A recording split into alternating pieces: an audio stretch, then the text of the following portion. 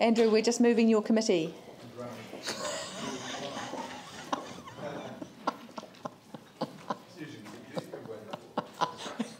No, it's not.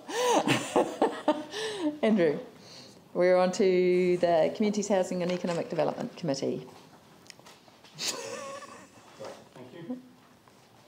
Okay, so this was the first meeting of the Communities Housing and Economic Development Committee. Part A's, the sports ground charges issue certainly generated some discussion. We were keen to make sure that no group was disadvantaged, but that we had a workable policy. The committee recommendation,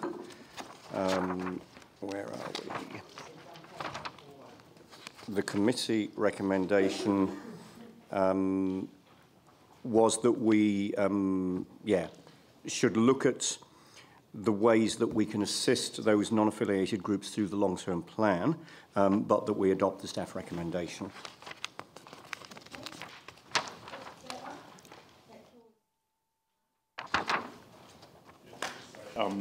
You'll see that I didn't vote along with it along with Councillor Andrew Turner, but given that we can review our fees and charges through the long-term plan, I do think we need to do some more work, because what we want to do is encourage active recreation and remove barriers from people, whether it's expense of participation, etc. So I think the principles behind what the rugby club were asking for was really good.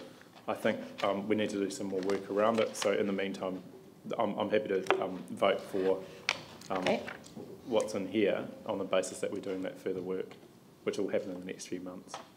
And likewise, I think the danger with a one-size-fits-all approach is that inevitably somebody gets left out, and we need to appreciate that there are different types of sports groups out there, some of which choose to affiliate, some of which don't.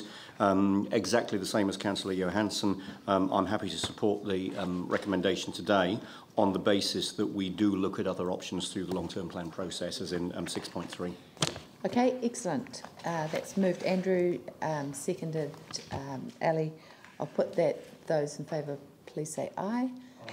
Those opposed, carried. Item 2, Part B. Put the report as a whole. Those in favour, please say Yanni. Can I just check that we've sent a letter to the Minister for Arts, Culture and Heritage? Well, it probably hasn't gone ahead of the council recommendation. Well, yes, it's the committee recommendation. So maybe it needs a formal resolution. It says committee recommendation that the council's second meeting with the Minister of Arts, Culture and Heritage to discuss Christchurch I think Leanne hadn't. Matters. But we'll check that. So can I move that the council do that? Well, we've had confusion in the past, and that's the resolution that's here, is that the council do it, Yanni. Sorry, where's... The resolution is that the council seek a meeting with, or do you want a letter as well? Okay. Oh, right. I thought you were moving the Part B things, and this one I am. Been sorry. Okay. So which one I'm are you happy on? to move this, and we probably need a seconder. Which one are you actually moving, Yanni? 2.11. 2.11. Yep. Yep. And also, that would be my understanding as well, that the letter wouldn't have gone yet pending the council resolution, because if it came here and the council said, no, don't do that. So, but it will happen as a result of this. 2.1.2, I do wonder whether that has to be a Part A as well.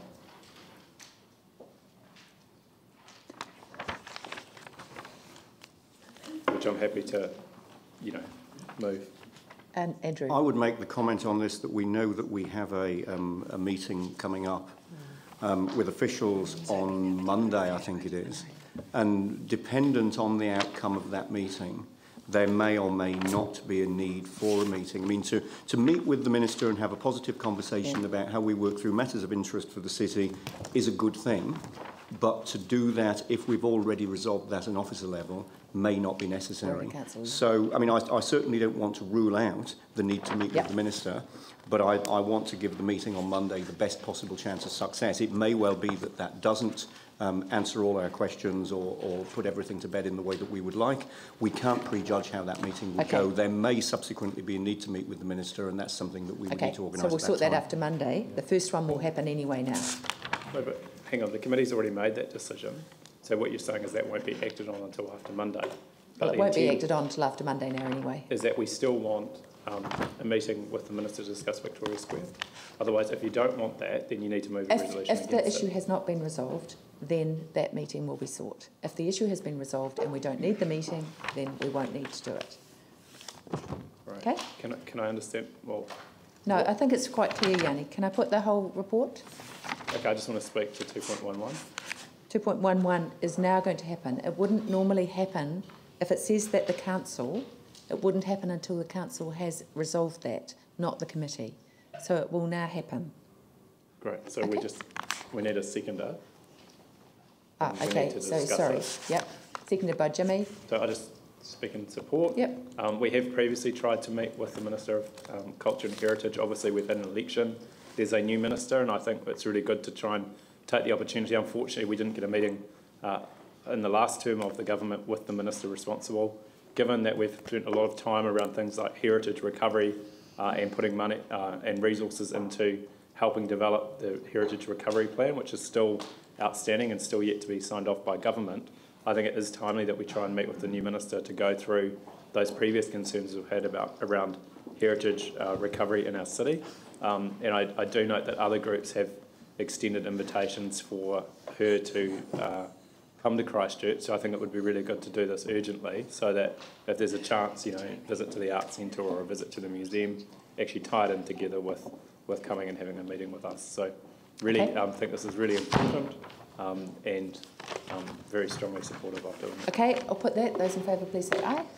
Those opposed, carried. That the report as a whole be adopted. Those in favour, please say aye. Those opposed, carried.